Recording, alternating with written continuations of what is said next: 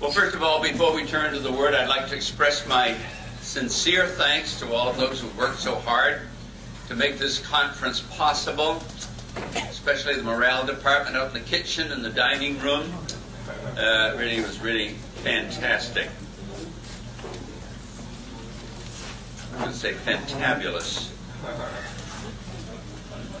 And I'd like to thank all the rest of you, too, for the wonderful fellowship here at Mid-South. I will be making my escape immediately after this meeting, and I have a tight schedule, so I just would appreciate it if I can just go out with the minimum of flourish.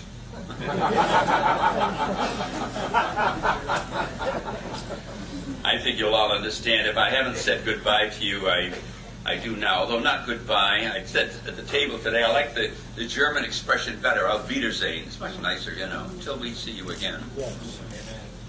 Ironside used to say, Christians never say goodbye for the last time. And that's very true, never do. Well, I want to talk to you this afternoon, kind of bring our little series to a conclusion.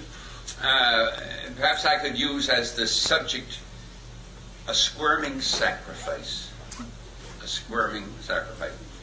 Isn't it strange that when God calls a person, the normal instinct is to resist? I think that was true in your salvation, wasn't it? The normal instinct is to resist. When God commissioned Moses to demand deliverance from his people, what did Moses say? He said, "Who am I that I should go to Pharaoh, that I should bring the children of Israel out of Egypt?" And later he added another excuse. He said, "O my Lord, I am not eloquent, neither before or since you have spoken to your servant, but I am slow of speech and slow of tongue." And Jeremiah was just like that. God commissioned Jeremiah to go and preach the message. And he said, "Ah, Lord God, behold, I cannot speak, for I am a youth." And in a New Testament parable, you remember the nobleman, he entrusted 10 servants with money to invest. They hated him, saying, "We will not have this man to reign over us." And Saul of Tarsus, he was stubbornly refusing the voice of the Holy Spirit in his life. And he heard those words, "It's hard for you to kick against the goads, isn't it? Hard to kick against the goads." I like what C.S. Lewis said. He said that the Lord brought him in kicking and screaming, the most reluctant convert in all of England. I can identify with that. Many of us can understand exactly what he meant, because that too was our experience.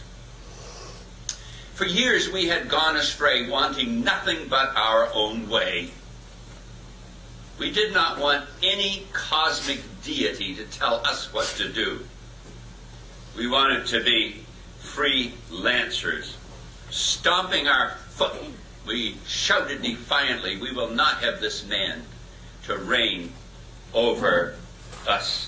We were determined that no one would direct our lives or interfere with our plans and ambitions.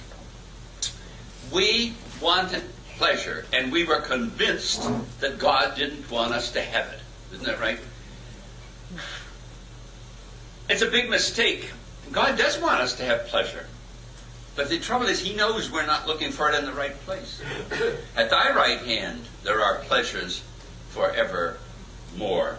That's the right way to get pleasure. We wanted the approval of our companions. We valued their approval more than the approval of God. We wanted self to be on the throne, and we looked upon God as being a meddling usurper. And then gradually our peace was shattered. Looking back, it must be that someone was praying for us. But a very strange thing happened. Without any desire on our part, we kept meeting people who wouldn't mind their own business. They kept talking to us about the Lord. That wasn't exactly what we wanted. They insisted on bringing before us God and Jesus, sin and salvation, heaven and hell. It didn't make any difference whether we were walking down a shopping mall or driving along in a car. We'd see Jesus Saves on the side of a rock. We'd turn on the TV. We'd turn on the radio. It was always the same thing. We would hear some mention of God or of heaven or of hell. It seemed that religion was everywhere. It was just as common as a phone booth or a Coca-Cola sign, wasn't it? And then, of course, open warfare erupted. We just got sick and tired of it, and we asked him to leave us alone. Like Saul of Tarsus, we were kicking against the goads, and it was hard. In one sense, we were at war with the omnipotent one. But it also seemed that we were running away from him. In our insanity, we were trying to flee from the one who is omnipresent. I like the way Francis Thompson said it in his poem, The Hound of Heaven. He said, I fled him down the nights and down the days. I fled him down the arches of the years. I fled him down the labyrinthine ways of my own mind. And in the mist of tears I hid from him. And under running laughter, up-visted hopes, I sped and shot, precipitated.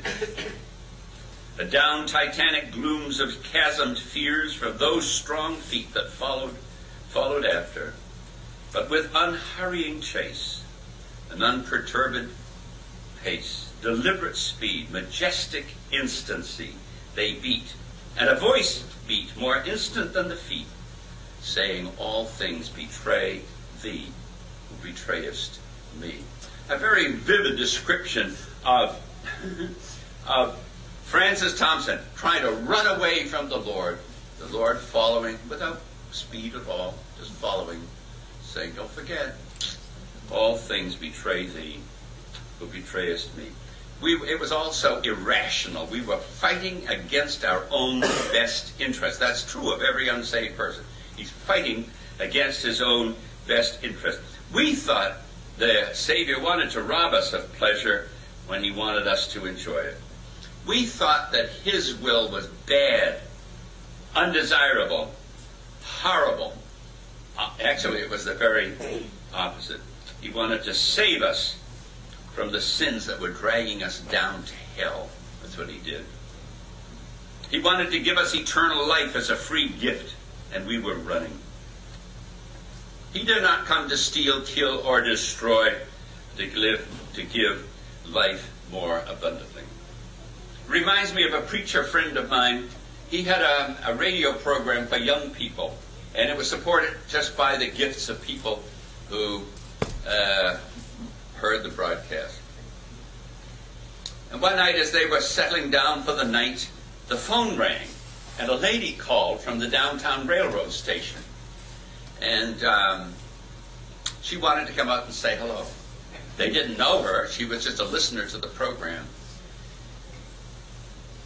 But she just wanted to come out for a visit. They said, well, look, it's a long way from the railroad station to where we live. Oh, she said, no problem at all. She said, I'll just take a bus up there. And they said, sorry, the buses have stopped running for the night. And she said, well, that's all right. I'll take a taxi out there. And they said, well, it's really quite late, isn't it? Well, they ran out of excuses. And finally the dear woman came out, probably in a taxi, rang the doorbell, and they let her in. And she just said, I just wanted to come and tell you what a blessing the radio program is. And she went into her purse and brought out a large sum of money and handed it to this man. And when he told me the story afterwards, he said, I'm so glad I let her in. And you know, that's a parable of us and the Lord, isn't it? He's there standing at our door in sunshine and rain and patiently waiting an entrance to gain. And all he wants to do is bless us. Dear friends, when the Lord is speaking to us, and when the Lord is calling us, and we're afraid, we're only afraid of a blessing. It reminds me of years ago back at Emmaus Bible School. George Verwer was in town, and he came and he was staying up in the men's dormitory there. And there were a couple of fellows on their knees in one of the rooms. The door was just slightly ajar, and there was a couple of fellows on their knees praying. One of these fellows was praying, "Lord, I can't do it. You know I can't do it." He was just pleading with the Lord about his inability to do it. And George happened to be passing by at that moment. And he just pushed the door a little and stuck his head in and said, "What's the matter? Are you afraid of a blessing?" I guess the guy thought it was a voice from heaven, speaking to him. "What's the matter? Are you afraid of a blessing?" Well, that's exactly it. That's exactly it. When the Lord speaks to us and we hold back, we're just afraid of a blessing. We control the knob, don't we, that keeps the door locked, keeps him outside. It's amazing to me, we don't treat our friends and neighbors that way. It's amazing that we would ever treat the Lord of glory that way. We raced around trying to find pleasure. We were drinking at broken cisterns. Christ was offering us water, which we drank of it. We would never thirst again. And yet we wanted our sins more than we wanted the Lord Jesus Christ. Well, there were moments when we seemed to weaken, when we knew what the right thing to do was. Maybe we should accept the Savior. After all, the preacher said we had everything to gain and nothing to lose. But then the picture of our companions came up before us, you know. I thought, to go back and tell them that we were saved. And to hear their ridicule and their sneers, we were ashamed. We were ashamed of Jesus, ashamed to be identified with him. The thought of confessing him before others just sent chills down our spine. Now, we can never tell people that we've been saved, that we've been born again. We could already hear their belittling remarks to us. We could see their snide glances. But by this time, conviction of sin was deepening in our lives. Day and night, God's hand was heavy upon us. Like David, our moisture was turned into the drought of summer. And if we tried to plead our basic goodness, the Spirit of God would remind us of what was inside those hearts of ours. It was obvious that no one with a polluted mind like ours could ever go to heaven without being cleansed. When we should be sleeping, we were wide awake, conscious of a load of sin on our shoulders and fearful of the just punishment that awaited us. Hell now was a terrible reality, not just a curse word. It was a terrible reality that we all knew too well. With hypocritical skill, we tried to hide our inner feelings from those around us, from our relatives and our friends. What good actors we were, and yet we were consumed by fear and confusion. We were a tangled mass of contradiction. To put it bluntly, our life was falling apart. If I could quote C.S. Lewis again, he said, "We felt the steady, unrelenting approach of him whom we so earnestly desired not to meet." We felt the steady, unrelenting approach of him whom we desired so earnestly not to meet. And then at last came the day that we had dreaded, when we were stripped of our strength and our pride, and we dejectedly bleated out our surrender. We said, "Nay, but I yield, I yield. I can hold out no more. I sink by dying love compelled, and own thee, conqueror." It actually happened when we were in a meeting and they were singing, "Just as I am without one plea, but that thy blood was shed for me, and that thou bidst me come to thee. O Lamb of God, I come. Just as I am and willing not,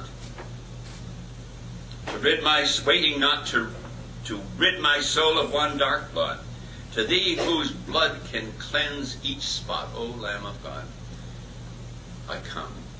Those were just the right words we needed. Just as I am, though tossed about with many a conflict, many a doubt, fightings without, fightings within, and fears without, O Lamb of God, I come. Just as I am, poor, wretched, blind, sight, riches, healing of the mind, yes, all I need in thee to find, O Lamb of God, I come. Just as I am, thou wilt receive, will welcome, pardon, cleanse, relieve, because thy promise I believe, O Lamb of God, I come. Just as I am, thy love unknown has broken every barrier down, now to be thine and thine alone, O Lamb of God, I come. The chase was over. The hound of heaven had caught up with us.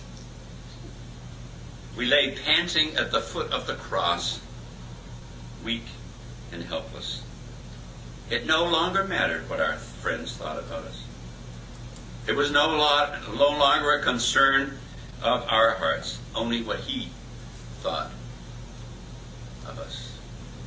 Now we realize that the one whom we thought was our enemy was our very best friends. Our fear had been groundless. In running away from the Lord, we were running away from our own best interests. The war was over. We now had peace with God through our Lord Jesus Christ. We were now on the victory side. And those irritating Christians who used to buttonhole us, now we looked upon them completely differently. They were the excellence of the earth, in whom was all our delight. They were our brothers and sisters in Christ, and we looked upon them with deepest gratitude. Amen. Once again, Lewis said, who can duly adore that love, which will open the high gates to a prodigal who is brought in kicking, struggling, resentful, and darting his eyes in every direction for a chance to escape? That's wonderful grace, isn't it? To bring in a person like that, struggling, screaming, looking in every direction for a way to escape, and the Lord brings him in. Squirming sacrifice. Now another war begins. Oh, I thought when I trusted Christ the war would be over. Well, there was a war that was over, but another battle has begun. Yes, we had trusted the Lord Jesus as our Savior, but now we faced another question. Would we surrender our lives to him for service? Could we trust him, as we said last night, to manage our lives down here on earth? And once more, our stubborn wills shifted into high gear. We know what we should do, but we weren't prepared to do it. We know that divine logic pointed to full surrender to the one who died for us on Calvary's cross. But that might interfere with what we had planned for our life. We had looked forward to an idyllic marriage, to a luxurious home in the suburbs with hot and cold folding doors, with 2 cars in the garage at least, with a profession or occupation that would yield a good income for us, and a reputation for success in the community. Comfort, security, pleasure. Oh yes, some time to serve the Lord. To all outward appearances, the world was our oyster. Everything was going our way.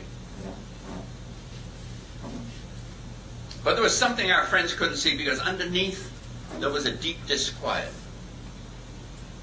In some ways it seemed that we were spinning our wheels. It seems that we were chasing shadows. Under the surface we were struggling with the issue of full surrender. We were afraid. We were afraid of what his will for us might be. Certainly it couldn't be as glamorous as the life that we had planned for ourselves, could it? We dueled with God, and we listened to our hesitations too much.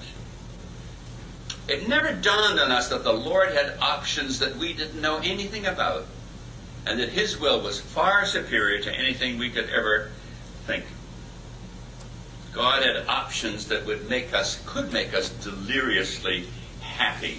It just never dawned on us. Finally, we realized our foolishness.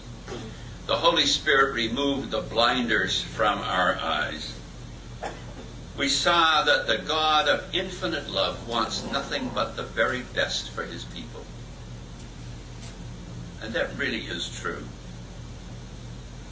We tumbled to the fact that His will is best. God's way is the best way. And so we did something we had never done before. For the first time in our lives, we bowed our knees and turned ourselves over to the Lord Jesus as a living sacrifice. We said, in effect, anywhere, Lord, anything, anytime, whatever you want me to do. It was so logical. It made such good sense. How could we do less than give Him our best and live for Him completely after all He did for us? We had already turned our lives over to Him for salvation. Now we turned them over to Him for service. We said, Jesus, Lord and Master, love divine has conquered. I will henceforth answer yes to all your will. Free from Satan's bondage, I am thine forever. Henceforth all thy purposes in me fulfilled. But as time went on, we learned a painful lesson. We learned that it isn't enough just to put your life on the altar once, because you go back the next day and the wretched thing is crawling off the altar. And we found out that we had to renew this every day of our lives. It was a squirming sacrifice. We realized that the crisis of surrender was not enough. There had to be a process following it. The once for all commitment had to be followed by continual commitment.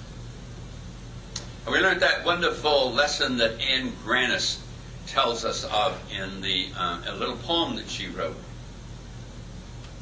She said, I want my life so cleared of self that my dear Lord may come and set up His own furnishings and make my heart His home.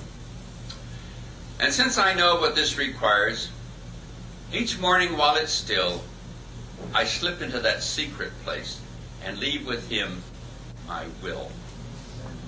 He always takes it graciously, presenting me with His. I'm ready then to start the day and any task there is. And this is how my Lord controls my interests, my will, because we meet at break of day for an exchange of wills. Dear friends, if I could give you one secret of the Christian life more than any other, that would be it. Start the day, get down on your knees, and have that exchange of wills with the Lord Jesus. Just say, Lord Jesus, I give you my will for the next 24 hours, and I accept your will for my life. Work out your will in my life. There's nothing that gives peace and poise and satisfaction and fulfillment to a life like that. You say, what will happen? Will the lights go on? Will you feel nervous shivers? No, it's not a question of that at all. And you make that commitment to the Lord every morning, and then you go about your daily work, believing that by the Spirit of God, He is leading, He is guiding, He's working in and through you. So does it make you proud? No, it doesn't make you proud at all. It doesn't make you proud at all. But there is a sense you realize that God is working in and through you. And as time goes on, you will realize that your service begins to crackle with the supernatural. And when you touch other lives, something happens for God. Isn't that something worth living for? When you touch other lives, something happens for God. And so every morning we have to exchange our will for His. And so we begin on a daily basis to kneel before Him and say, Lord Jesus, I rededicate myself to you for the next 24 hours. You say, why not the next week? Why not? No. As thy day, so shall thy strength be. Sufficient unto the day is the evil of just a day at a time. That's God's way for us to do it. After turning our lives over to the Lord, we went through the day believing that He was guiding us, controlling us, and leading us. And looking back, we realize how Theodore Monod, in his poem, captured the story of our squirming sacrifice in these lines. He said, "Oh, the bitter shame and sorrow that a time could ever be when I let the Savior's pity plead in vain and proudly answered, all of self and none of thee. Yet He found me.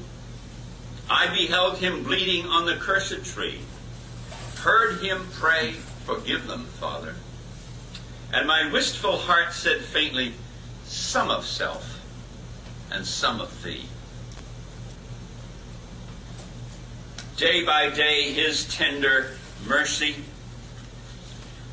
healing, helping, full and free, sweet and strong, and so pleasant, brought me lower, while I whispered, less of self and more of thee. Higher than the highest mountains, deeper than the deepest sea, Lord, thy love at last has conquered none of self and all of thee. That should be the graduated story of our life. First of all, we come to the Savior. We come to the Savior. We're fighting against Him. The Spirit of God continues to work in us, convicting us of sin. But finally, we surrender to Him. But then the Spirit of God begins to plead with us for that life to be given to the Lord. We read the other night in 2 Corinthians chapter 5 that He died for all, that they which live should not henceforth live unto themselves, but unto Him who died for them and rose again. Why do we have to be squirming sacrifices? When are we going to learn that God's way for us is the very best way that divine wisdom can conceive of? Just think of that. If I give my life to the Lord Jesus to do whatever He wants with, I have to believe that it's the very best thing that divine wisdom could ever conceive of. Why should I ever hold back? This is the challenge of what we've been speaking about in these meetings.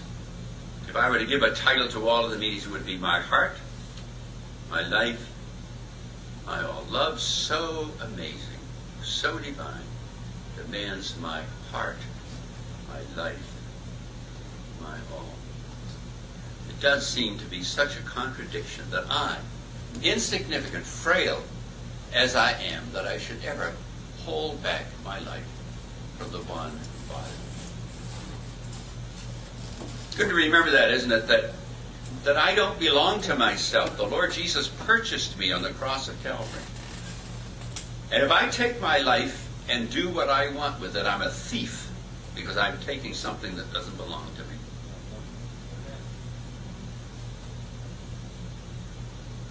I don't want to be a thief. If it belongs to Him, I want to give it to Him. His love constrains me, Paul says. His love constrains me. I think of the love that He has for me.